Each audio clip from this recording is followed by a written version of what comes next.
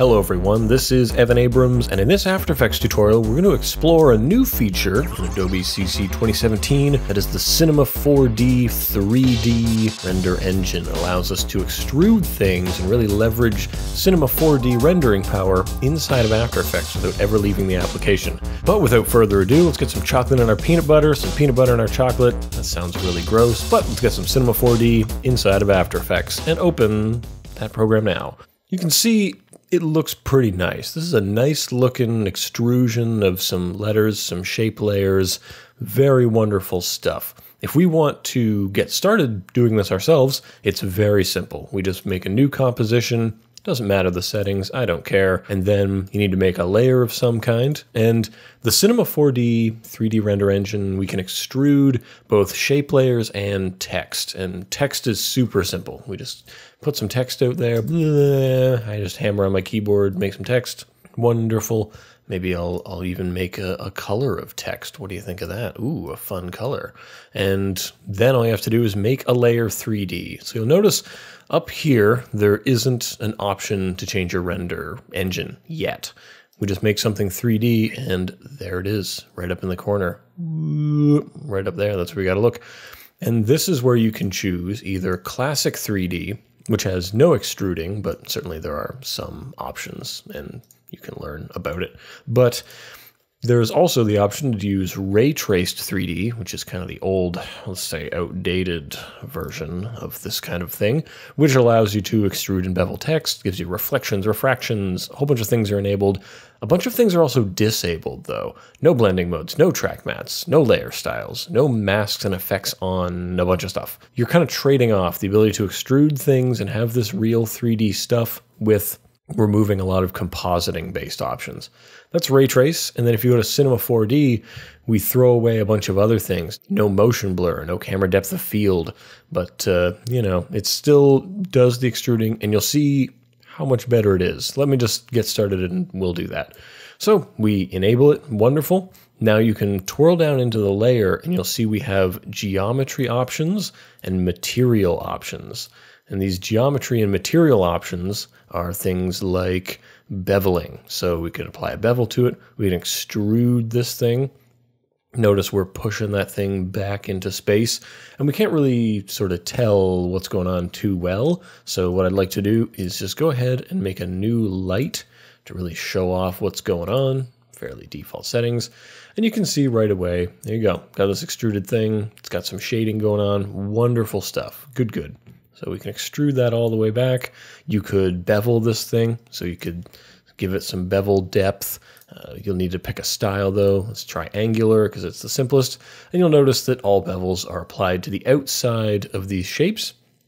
And some of them are applied to the inside, which is where this hole depth comes in. And you can see, you know, hole depth of 0, no beveling on the inside. Hole depth of 100, there is in there. So let's just jack that up. And then you can really see what the difference is. So that's what that's all about. That's extruding, that's beveling. I guess you could make some titles and stuff out of this.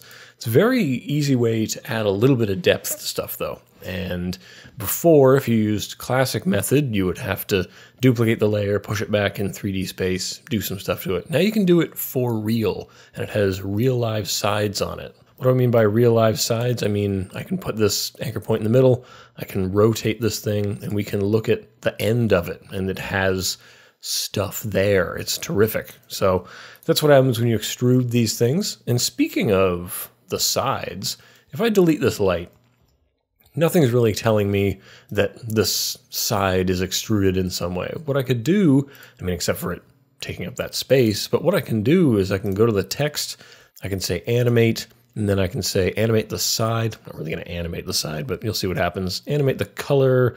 Let's change the brightness. And I take that brightness down. And suddenly I'm able to put a little stuff on there. I can put a little depth just by changing the color of the sides. It's pretty wonderful stuff. I don't even have a light in the scene and we can tell what's going on. And since it's something you can animate, you can actually go like this. And you can actually animate the sides and the faces and everything changing. So that's how we do this with text if we wanted to. So good for us, we did it.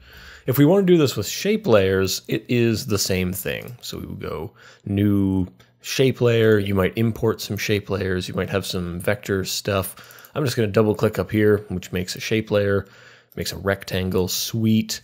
And I'm going to do all of my shape layer animating before we make things 3D. That's helpful to save yourself some grief. So you want to work with it in 2D and then extrude it, just because you're spending a lot of machine resources on stuff you don't really need to deal with until later. So just kind of put these things in an order that will be helpful to you. So what I think I want to have happen is have kind of a frame pop up. So let's toggle off the transparency grid there. And I'd like this, some kind of like a frame to pop in, maybe like a boxy looking thing. So what I'll do is I'll link the size together. Let's start it at a size of 0. That could be fun. We'll move ahead a few frames, 30 frames or so, and then it can come up to size 500. Sweet. The other thing I would like is to add another rectangle, or maybe I'll just duplicate this rectangle and have it come up to a size that is a little bit smaller, maybe like a 450. Cool. And let me just add a merge paths to this. So I'm merging these two paths together. I'm saying U subtract U is this new shape. And what does that mean? Well, it just looks like this expanding. I'm not very thrilled with that. So let's have the outside. I'm just accessing the graph editor here. And I'm going to easy ease these. So keyframe assistant, easy ease, or use the shortcuts. I got them all wired up to a mouse. It's pretty quick for me. So we're going to go into the graph editor, push this handle like so, give it a little bit of a ramp so it starts fast and gets slow. And then we've got the inside of the box here, which kind of trails. So it kind of comes up like that. Interesting, interesting. I'm just easing those. So it's kind of an easy wee coming up like this. That's okay. Maybe I want to push it so that this comes up and then that kind of snaps up to be with it. Interesting in 2 dimensions. Sure, I guess, maybe. Let's add that 3rd dimension though. So I'm going to make it 3D. If yours isn't set to Cinema 4D rendering stuff, make sure you're on the Cinema 4D right there. Good. And if you're having trouble with yours, like, oh, it's so slow, well, you can always take this down to draft level detail. You can push it up to extreme level. So the default is around 25, and that's good enough for most people for what they're doing. So this allows us to have not only our contents, but also we can have some geometry options, meaning we can have maybe we want this thing to have an extrusion depth of maybe 50. That sounds like a good enough number. I'm going to look at this from custom view 1 so we can kind of see that frame. Oh yeah, that's a good look. So that's a good extrusion depth. I'm going to set a keyframe, click on the stopwatch there. I'm going to go back to the beginning here and set it at 0. And what I would like this to do, I'm easy easing them again. So it's going to come up and it's just going to ease itself kind of like that. That's not super exciting for me. I'm not thrilled by this. What I would like it to do is to come up and be too large and then retract back. So how about I go into the graph editor and instead of looking at a speed graph like we have been doing, I'm going to look at a value graph. And on this value graph, let me just see here, zoom to see the whole thing. I'm just going to pull this handle here, all the way back to the beginning, so that its influence is very influential. And take this first one and push it up like this. So what I'm telling the graph editor is, I would like for this to go beyond and then come back to 50. So what does that look like?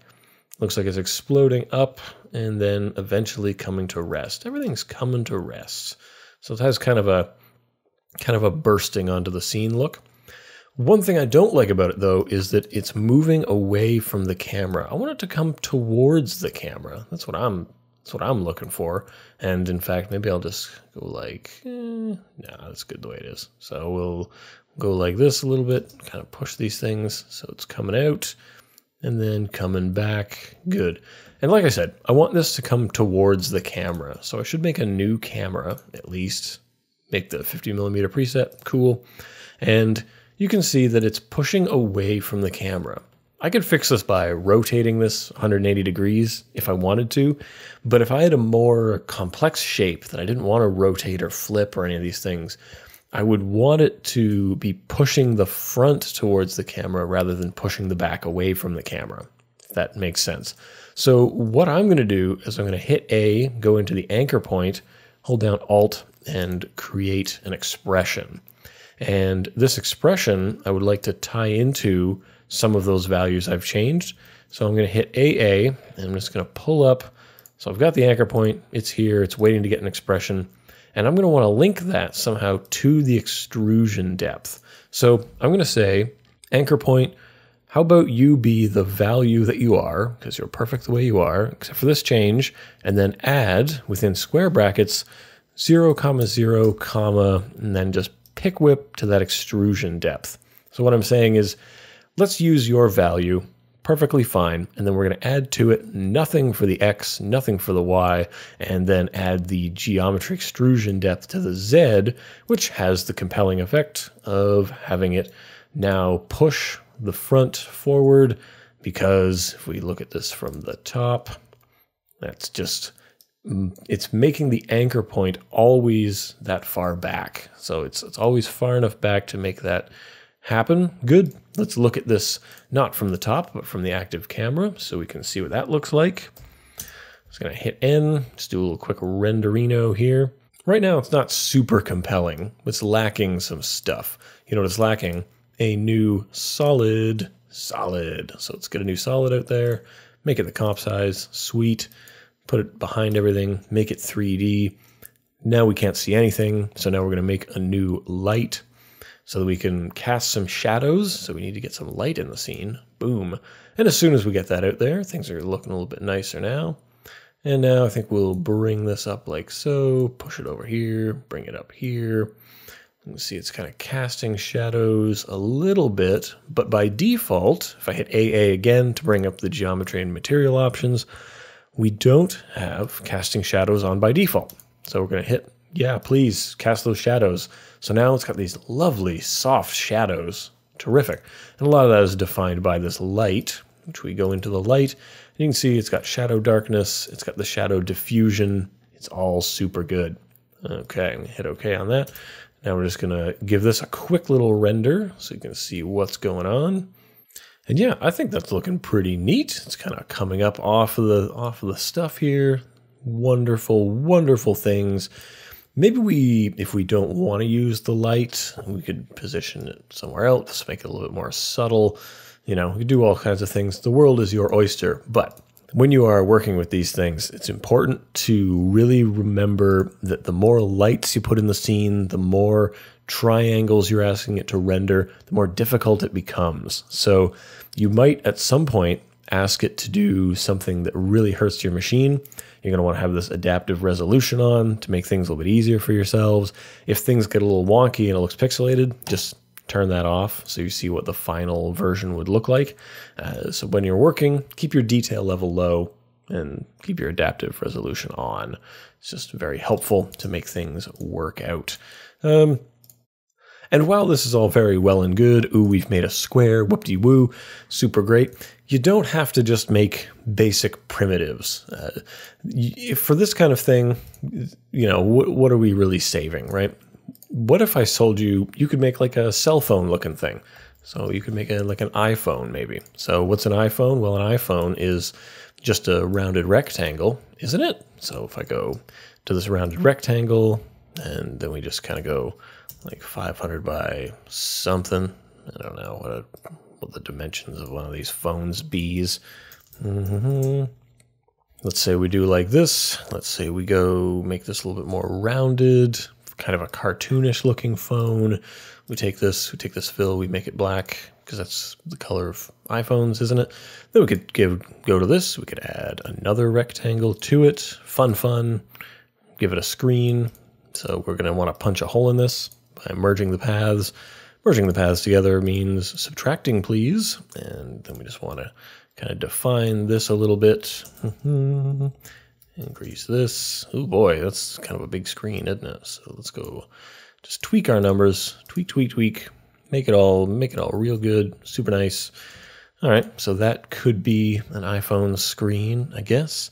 Why don't we also add to this an ellipse? Yeah, that sounds better. and move that down here because that's where the button's going to be at. You got to have them buttons.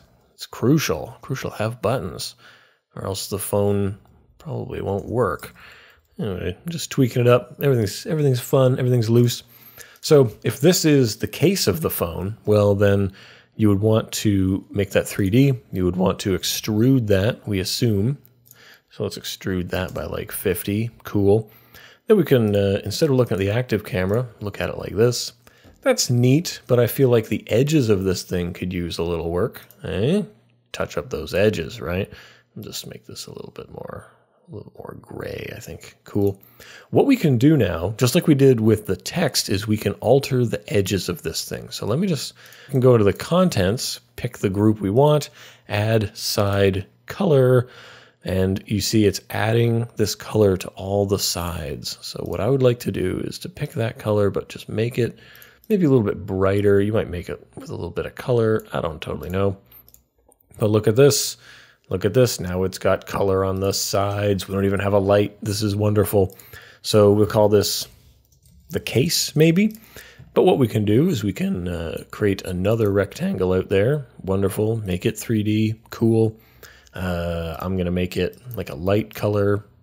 And I think you see where this is going, that I'm going to just shrink this down to be within the bounds of this thing. Cool. And then shrink it down. See if we expand this up like so. Ooh, yeah, that's looking pretty good. Ooh, keep going, keep going. Pop, pop, pop, beep, boop.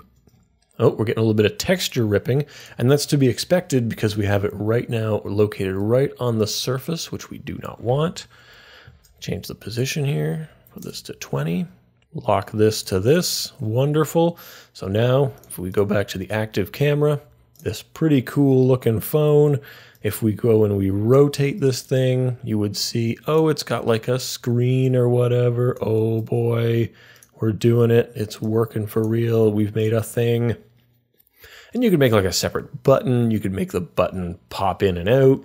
You could make a pre-comp and put it where the screen is. That could be fun. But, little warning, you cannot use track mats in here. Track mats are disabled. Can't do those. So if you want to have, you know, some defining of where the alpha is for these things, you can't do that in here. That's a different thing. That's a separate thing. What you would probably end up doing is pre-composing this kind of thing if you wanted to use blending modes and putting it into a different composition and then blending stuff there. But that's about it. Go out there and start extruding and making stuff with that. Thank you so much for watching. If you've enjoyed learning this little bit about After Effects and the new stuff in Adobe CC 2017, please subscribe to this channel. We try to stay on top of what's new and interesting in the Adobe world, and we try to put out content when possible. So subscribe to the channel if you want to get some of that. If you have questions about this renderer, anything we talked about, please ask questions in the comments. I try to get back to them whenever possible. And if you have questions about After Effects or motion design in general, hit me up on the Twitter at ECAbrams, or leave me a message on the channel or on the Facebook group. Links to all that stuff is in the description. If you want to poke around at this file, it is available for download. Again, links, description's full of links. It's a good spot. If you enjoyed what you're seeing, if you like learning about motion graphics, motion design, After Effects, subscribe to this channel. And if you do that, I will see you around the internet. Thanks a lot and have a nice day.